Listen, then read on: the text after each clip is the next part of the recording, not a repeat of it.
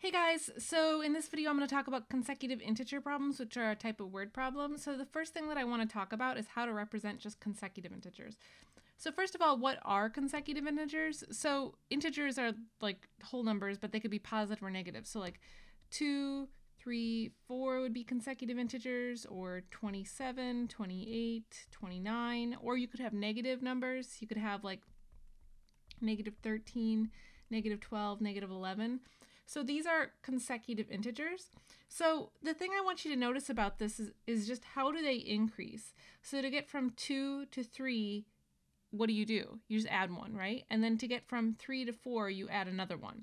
Same thing here, 27 to 28. So you start here, you just keep adding 1. So the idea with consecutive integer problems then usually is you don't know what the first, I can't spell first. Okay, you don't know what the first integer is, so you let x represent it. And then if you have a second integer, you represent that by x plus 1. And you do that because it's exactly what's up here, right? So to get from 1 to the next, you just add 1.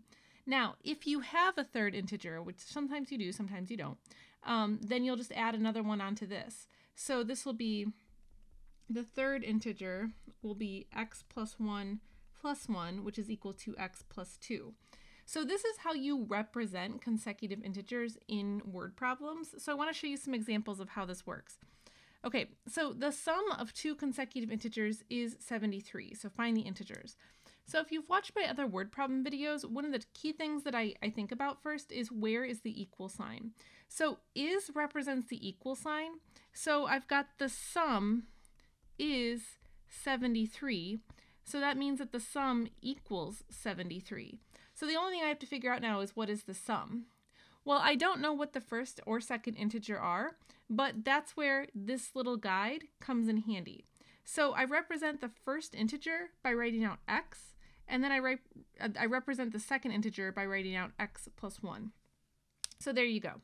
And so now from here, it's just a matter of collecting your like terms. So I get 2x plus 1 equals 73. And then I can solve as usual. So I can subtract off the 1. I've got 2x equals 72. And if I divide, let's see, both sides by 2, I'll get 36. Now, remember, the question here was to find the integers. So the integers then are going to be 36 and 37. Now, you can check that pretty quickly, right, by just saying 36 plus 37 is 73. So we're good to go. Okay, so I have another one here. And so, you know, if this kind of makes sense to you, you might actually want to pause the video and try this. The sum of 3 consecutive integers is negative 33. Find the integers. Highly recommend you pause here. Okay, so in this case, I've got the sum is negative 33. So there's my setup. So now I just have to get the first, second, and third integer. But that's exactly what I was talking about back here, right? So here's my first, here's my second, and here's my third. So my first integer was x. The next integer is x plus 1. And the third integer is represented by x plus 2. And those are all going to equal negative 33. And so now I can solve as usual. So if I collect my like terms, I get 3x plus 3 equals negative 33. I can subtract off the 3 as shown. I get 3x equals negative 36. I divide both sides by 3, and I get x equals negative 12. Now, once again, we're not done. The question says to find the integers. So now I have to find the 3. Now, sometimes working with negative numbers throws people off. So remember, you start here at negative 12.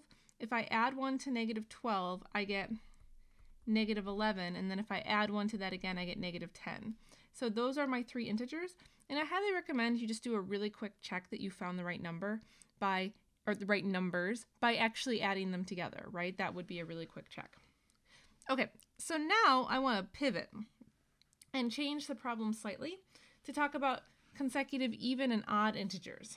So first things first, what does it mean to be consecutive even integers? So this would be like 4, 6, 8. So they're consecutive, but they're all even. Or I could have something like, let's see, negative 10, negative 8, negative 6. So these would be consecutive even integers. And then what about consecutive odd integers? What would those be? That would be like 3, 5, and 7. Or you could have something like -13, -11, -9. So that's the idea behind consecutive even versus odd. Okay, so now the thing to notice here is that, let's see, we'll start with this one. So the first one, the first integer is always represented by the letter x, so in both cases. Now here's the interesting thing. If I start with x, how do I get to the next even integer? So look at what I have here. I started here, so this is 4. How do I get from 4 to 6? I add 2, right? So I add 2. So the second integer, I'm going to add 2. Now, let's compare that for the odd integers. If I start here at 3, how do I get from 3 to 5? It's actually the same thing, right? So it's still, you add 2. So the setup actually for even and odd integers, it's the same. And I think this throws people off because they see a 2 and they're like, but it's supposed to be odd. So what will happen in the problems is there will be something in the problem that will end up making the x odd or even, depending on what the language is, if it's supposed to be consecutive, even, or odd. So don't get hung up on the fact that this says x plus 2. It's like, I know it kind of fights against your brain because you're like, oh, it's supposed to be odd. So notice what happens here. If I start with an odd number and I add an even number, i.e. if I add 2 to this, I stay odd, right? So this is a property of odd numbers. That's why I can add 2 to this and be okay. And then if I wanted to get to the third integer in both cases, so I would just add 2 to this again, right? So 2 to this one. So this would come out to x plus 4. So it's the same setup for both. Okay, so now let's take a look at a couple of examples. Okay, so now let's find the sum of two consecutive even integers is 110. Find the integers. So very similar, right? But the only difference from this and the first problems we saw was there's this little thing that says even. So that's how we know we've got to use that setup. So the thing to notice here is, so first of all, where is the equal sign? The equal sign is still right here where we see the word is. So this sum is going to equal 110. So now I just have to figure out how do I get to the sum. Well, the first integer is always represented by x. So x is always my first integer. And now for the next integer, that's where the fact that these are consecutive even integers comes into play. The second integer is represented by x plus 2, like this. So there's my two integers, and that's going to equal 110. So now I can take 2x plus 2 equals 110, subtract off the 2, and I get 2x equals 108. Divide both sides by 2, and I'll get that x equals 54. So my two integers then are, so let's see, my integers are 54 and 56. And so again, notice you have a really quick check here. You can add those and find that you get 110, so you know that you found the right thing. Now, quick troubleshooting with this too. A lot of times when I see students work on problems like this, they don't think about whether or not the answer actually makes sense. These should be even, right? So if they are odd, then you know that you made an issue. You have a problem with the setup, so you have to go back and kind of reinvestigate. Okay. So now let's pivot to 3 consecutive odd integers. So if you want to pause the video and give this a try, you might feel like you're ready to do it. Okay, so let's see. 3 consecutive odd integers. So once again, this is going to be my sum is equal to -87. So now I just have to take the 3 consecutive odd integers. The first integer is always represented by x, and then we talked about before how for odd integers, you still just increase by 2. So this would represent the second odd integer, and then this would represent the third odd integer. So that comes directly from this setup that we were talking about back here. So I add those up and I get -87. Now, if we set this up right, it's actually built into the setup of the problem that x will come out as something odd. So like I said, I know it kind of can fight against your brain, like, oh, but it's even, but it will turn out okay. The thing that matters is that x ends up being odd. So let's just keep going here. So I've got my like terms, 3x plus 6 equals negative 87. I'll subtract 6 from each side to get 3x equals negative 93. And then I can divide both sides by 3. And I get that x equals negative 31. So now, to get my 3 integers, I just have to add 2 to each one of these, right?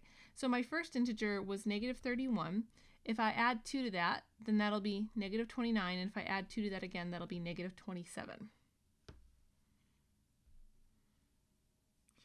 Okay, and so now for the last one. So this one's a little bit of a twist. This one's a little trickier. Okay, so pay attention to the language here. Find 3 consecutive odd integers such that their sum is 7 more than 4 times the largest integer. Okay, so this is not quite as straightforward as the last ones. So the first thing I want you to do is pause the video for a moment and determine where the equal sign falls in this problem. Just what is the general setup? What would go on one side, what would go on the other side? You can just use words to determine this first. So pause and hit play when you're ready. Okay, so it's the sum, and then we've got this word, their sum is. So you have the sum, and then the equal sign. You always want to identify where the equal sign is. And then you have all of this, 7 more than 4 times the largest integer. So 7 more than, so that means you're going to add 7, 4 times the largest integer. Okay, so I've just kind of set up the general framework here as far as I can. And so now I've actually got to start putting real things in here. So first let's come up with the sum. So I need to come up with the sum for the 3 consecutive odd integers. Well, we just did that in the last one. So it's going to be x, x plus 2, and x plus 4. Okay, so now I'm going to come over to this side.